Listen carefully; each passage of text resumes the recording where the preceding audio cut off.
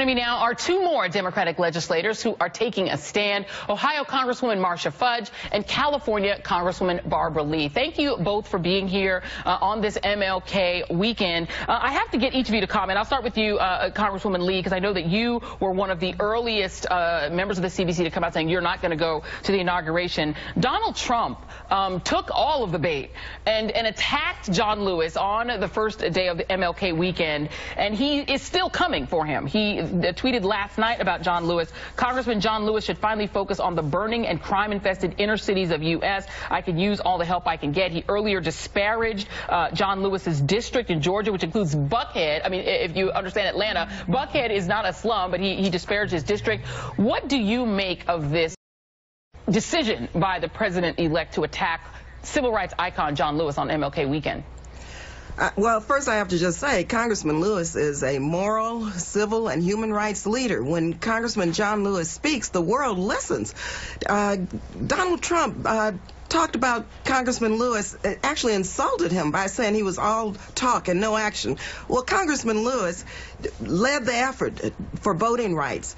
He almost was killed as a result of his work. He continues to represent his district in a fantastic, brilliant way, bringing opportunities to his district, and he's a wonderful, effective legislator. And so, for me, Donald Trump has insulted one of our great leaders, and we all should feel very upset and angry about this insult to Congressman Lewis. Yeah, absolutely. There's a hashtag Defend the Fifth that's going around from his Atlanta district, calling him a hero, which he is. His book is now selling out as people reacquaint themselves with his memoir and with his life. Congresswoman Marcia Fudge, we know that Congressman Lewis is a longtime friend of the Clintons. We know that they are very good friends and have been for, decades, really.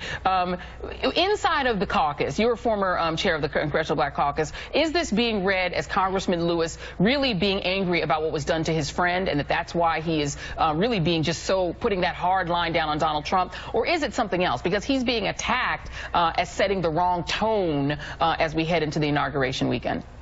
Well, first off, let me say thank you, Joy, for having me.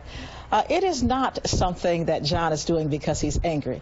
If you listen to this person, Mr. Trump, who has already made a mockery of our democracy, to attack a person whose actions have changed the course of this nation, then either he doesn't know history or he doesn't care about it. Because to be so ignorant as to say the words that he is all talk is just ludicrous. Secondly, if you remember MLK Day, in a letter from a Birmingham jail, Martin Luther King wrote that it is not the Klanners who are impeding our democracy and our freedom. It is the moderate whites. He's talking about the Donald Trumps and the John Sessions of the world, who talk about order but never justice, who are silent on things that are important to people. So I think that John is just being the advocate he has always been. And he is saying what he believes to be true. And so do many other Americans believe that we have a president who, if in fact it is proven, has been assisted by the Russians and may in fact not be a legitimate president. Yeah, and when John Lewis made these comments to our own Chuck Todd, the interview was a lot longer than just that clip that people are playing. I want to play one more clip, and this is Chuck asked Congressman Lewis about whether or not he would invite Donald Trump to Selma. Let's take a listen, and then I'll get you ladies' response. Would you take him to Selma? Well, by going to Selma, like President Bush, President Clinton, President Obama, maybe he would learn something. Maybe he would get religion. So you would bring him? You would do that for him if he asked? Well, I would not invite him to come. You wouldn't invite him? No. But if he asked to come, would you let him? I wouldn't try to do anything to prevent him from coming. And Congresswoman Lee, we saw the members of the Congressional Black Caucus and others stand up against the certification of Donald Trump to be president. It's something that we saw before with President Bush. That happened in 2000, where members of the caucus as well as others stood up and said you should not certify this man based on the way the Supreme Court intervened. But President Bush was invited. He did come to Selma. He did sort of try to forge something of a relationship. I mean, it was rocky with the CBC. Do you foresee in any being able to come to even that level of accommodation with Donald Trump? And I'll ask each of you. I'll start with you, Congressman Lee.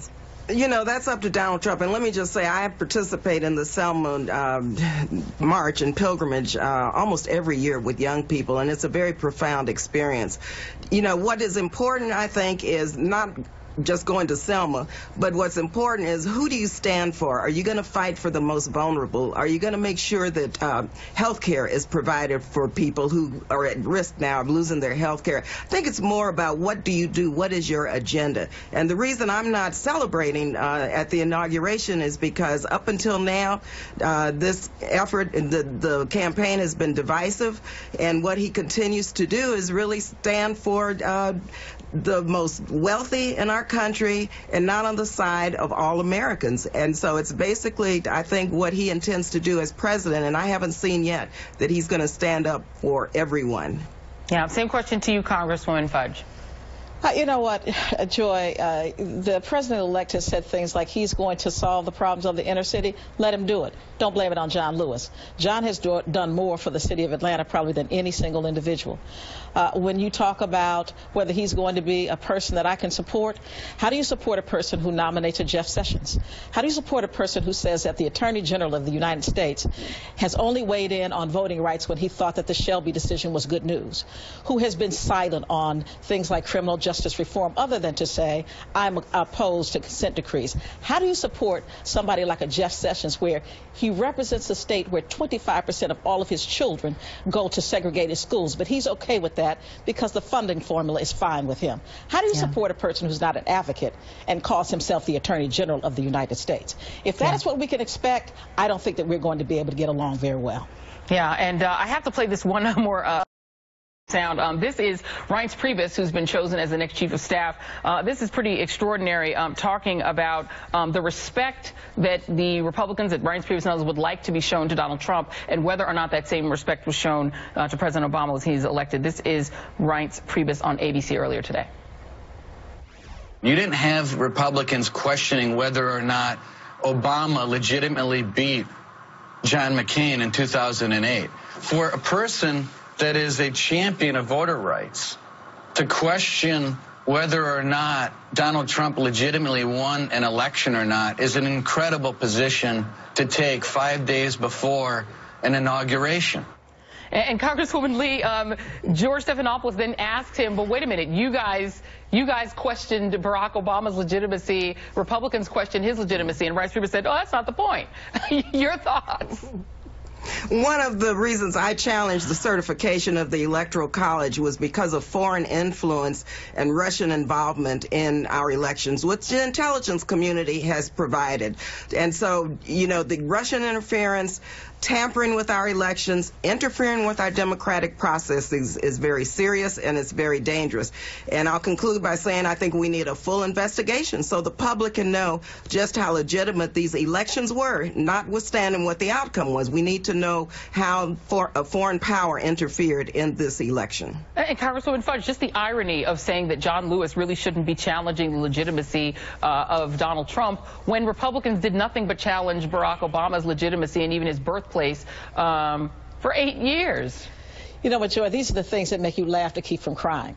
I mean, when is enough enough? Just even this past week, we have Republicans standing in the well of the House excoriating this president. He is leaving, but it has not stopped. For 8 years, Joy, every day we are on the House floor, they have something negative to say. They question his legitimacy. They question his birthright. They question his intelligence. And so, Reince Priebus?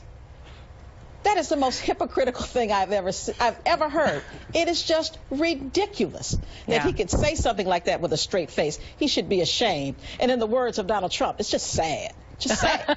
and you know, we were out of time. I know Congresswoman Lee is not going to be going to the inaugural. Congresswoman Fudge, are you planning to attend? No, I will be here in Cleveland.